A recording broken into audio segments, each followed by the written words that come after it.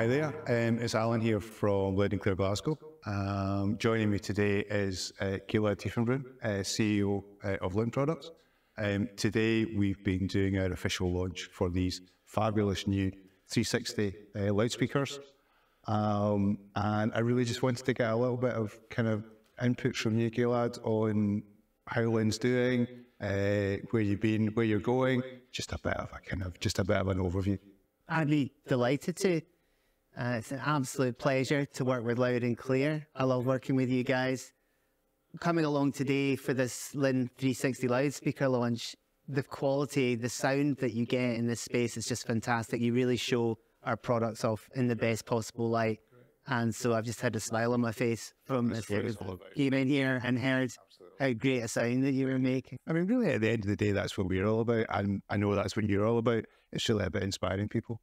It's really giving them the insight on this is how music can really sound. So today for us is a bit of a kind of halo event. We've had a number of customers through the door, some with more modest systems, some with reference systems. But I think universally everyone, as you said, they've left with a smile on their face, which is really the name of the game, isn't it? It is. It is. For me, launching a product like the 360, it's an inspiration to the people at Linn as well, because it gives everybody in the company something new to aim for. And as we were saying today, the differences are getting bigger now with the products that we're launching. Which, what do you mean by that? Well, it's counterintuitive. People think, sometimes they say, oh, hi-fi, it's a law of diminishing returns. You know, you spend more and you don't get much better. But it's actually the opposite, because now we're revealing more and more of the tiny details that give realism to the music. Yeah. As technology gets better, we're getting ever closer to what real music sounds like, and therefore the emotional impact is that much higher. That the differences are now much bigger, because you're getting a connection with artists that you didn't even think was possible. Yeah, sure, absolutely. Yeah, yeah. So it's a landmark year for us. It's our 50th anniversary year. As you know, you, along with a few select others, were invited to the Linn factory back on March 27th for the launch of the 360 loudspeakers. What to do. It was a big event. It was, absolutely. And we had a great day and a chance to interact with you and our other best business partners from around the world. And the community atmosphere there was fantastic between the different dealers from all over the world that came into Glasgow just for the day, which was amazing. Yeah, absolutely. And it was a pretty mean party afterwards as well, I must say. It was.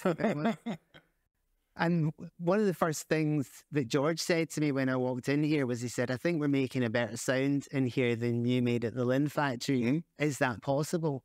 I said, I think that's highly likely. Okay. Because the Linn factory is a factory. It's not a home environment. It's an industrial building. Yeah. So we make the best sound we can in that setting. And of course, we've got all the sort of laboratory conditions to test everything, measure everything accurately. But it isn't going to shine. A product like this isn't really going to shine until it's in someone's home, until it's in an environment like this, which is beautifully furnished. And it's a livable environment. And our products are made to be played, made to be lived with, made to be enjoyed. And so that's what we got today. We've got them really singing, got the system sounding absolutely fantastic. Yeah, absolutely. I mean, certainly from our perspective, it's great working with a hi-fi company that realises that most systems live in the real world. Not everyone is sitting in a perfect audiophile listening space. And certainly some of the software attributes that come with the product allow you to really dial a system into a particular space. It allows you to address some of the issues that we come across from an install point of view, but also we're quite fortunate this is a good sounding room in the first place. Yeah, even so, adding space optimization and some of the new software really brings out the beauty of the sound. So the 360s, they have the space optimization, and the other core Linn speaker technology they're based on is our exact technology, which is what time aligns the frequencies so the music arrives at your ear at the right time, just like real music would or does.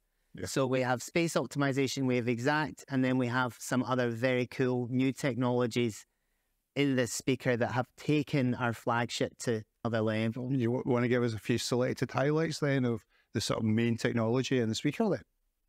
Well, if I can, I'll start with the 350, our previous flagship, which when we launched it back in 05, we were really trying to persuade people. Right, is that 05? Yes. Goodness me. Wow, okay, right, yeah. And we were one of the first to introduce a complete system in a loudspeaker and an integrated active proposition that at the time we were having to sort of persuade people that you could have performance and simplicity in one package. Sure. People would just associate that with a separate system, but some people don't want or can't afford or don't have the space for a separate system. And we wanted to show back then with the 350 that it was possible to have a really fantastic sounding integrated speaker. What we also proved over the subsequent years is that we designed that speaker in a modular, upgradable way, just like we do with all our products. Now, that wasn't immediately apparent to people because they just saw, well, everything's in the speaker. Of course, over those 18 years, we've introduced a whole number of upgrades to the 350. So we showed that just through the module and the way that the speaker's constructed, we're able to upgrade the DACs, which we did to Catalyst and to Organic even more recently. That we've upgraded the amps, we've upgraded the drive units, and we've upgraded almost every part of the 350 over its lifetime. So I think we've now proven that you can have both the simplicity of an integrated speaker and the upgradability that you'd expect from a separate system. And that journey aspect is really relevant. We always talk about people's music systems being, you're starting on a journey. So it's great to have that upgradability and also to believe that you're the supplier of your product isn't just selling you a box. What they're doing is they're giving you a box, but they're also continuing to develop that and give you opportunities to upgrade it and update it and bring it up to modern spec. So I think that's a positive thing. And the 360 will be no different. We'll continue to upgrade it in the years ahead. Sure. The major changes, though, we had to move to a completely new platform. So the 350 ultimately, reached the limit of what it was capable of. And at that point, we take all the learnings of the 350 and put them into a brand new product, which is a 360. Most obviously, you see it's a completely new cabinet design. It's completely new drive units. It's completely new electronics. Absolutely. It's completely new software. So it's new everything. Yeah. In summary. Absolutely, yeah. But it takes all these learnings and puts them into this new package. And most visibly, it's this curvature of the cabinet, and it curves in multiple dimensions. There's no flat surfaces on the front fascia at all of the speaker, but you'll also see it tapers, and the curve tapers in that matches the drive units, and that geometry of the speaker gives it this incredible dispersion characteristic, which, aside from anything else, means it sounds fantastic anywhere in the room. I mean, that was something that we saw today in our early listening session, really sitting quite far notionally off axis. You were still getting a really wide and open soundstage. That's it. Which is really relevant to modern living, where not everybody has the luxury of having the perfect equilateral triangle to put speakers in. Right. So having that kind of off-axis response is a really positive thing.